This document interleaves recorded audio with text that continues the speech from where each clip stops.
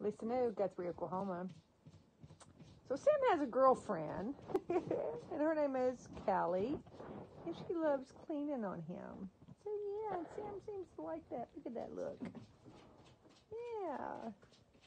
This is January 20th, 2022.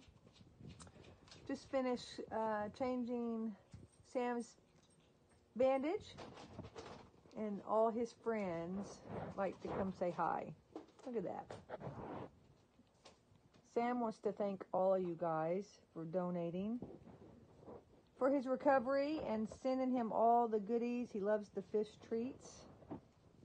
Can't do what I do without you.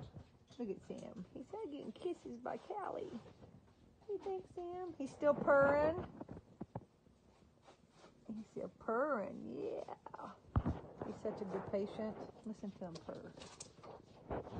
Anyway, I just want to give you guys an update. I don't want to do too long of a video because it won't let me share it because it's too long. But Sam is doing great. He came in on January 2nd, had surgery on January 3rd, and this is January 20th.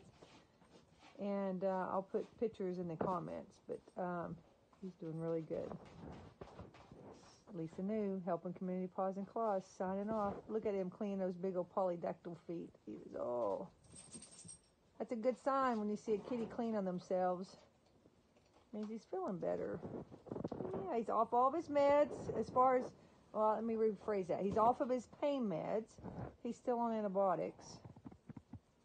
He'll go back next week for another vet appointment just for a checkup. This is Lisa New signing out. Guthrie, Oklahoma.